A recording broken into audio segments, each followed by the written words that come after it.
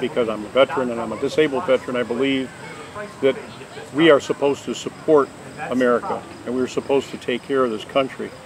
And that's, to me, that's what the Convention of States is all about, is trying to defend our country against the various things that are going on in Washington today. I got involved with Convention of States actually by accident. I was surfing the internet and kind of reading comments from various folks about various things going on with COVID and all the situation that's going on right now. And somebody had mentioned Convention of States, which I had never really heard of. And they encouraged me to go read it and had put out the actual link to it. So I went on the web and read all about Convention of States, got very interested, signed a petition before I actually talked to anybody. And then after I signed a petition, I was contacted. And I came back and said, you know, this is a pretty interesting situation.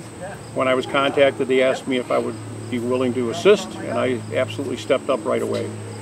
As a service-disabled veteran, I feel that I'm still trying to protect my country, and I really think it needs it right now.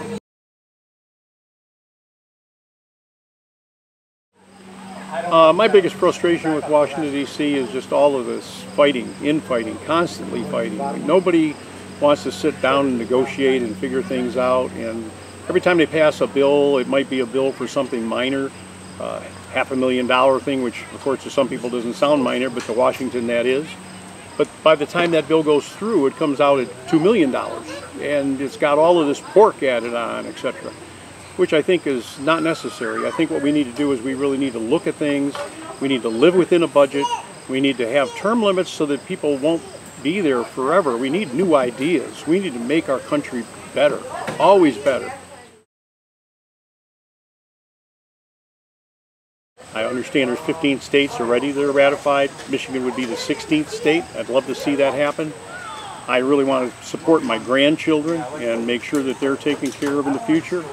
And I feel that the way things are going right now, with the money being spent and basically like water, it's just flowing and flowing. My grandchildren are going to be paying, my great-grandchildren will pay, and etc. And I don't want that. I really want to get control of America, start paying off our debts instead of incurring more costs constantly, and control our budget and make sure that we live within that budget. First, of course, they should sign a petition, hopefully make a small donation to help us out, because we do need a lot of materials to help pay for it, etc. But then, beyond that, talk to your friends, your family, your neighbors. Promote this activity. Get people to understand what it's all about and realize that they can fix Washington. I think a lot of people are so frustrated they feel that it'll never get fixed. But it's up to us. It's up to us as Americans to do that.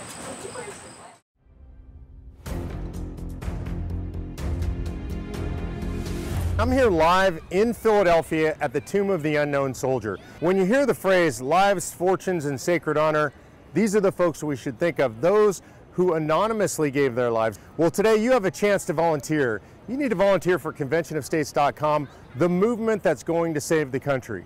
These folks are willing to step up and give everything. We need you to give just a little bit. Go to conventionofstates.com and volunteer today.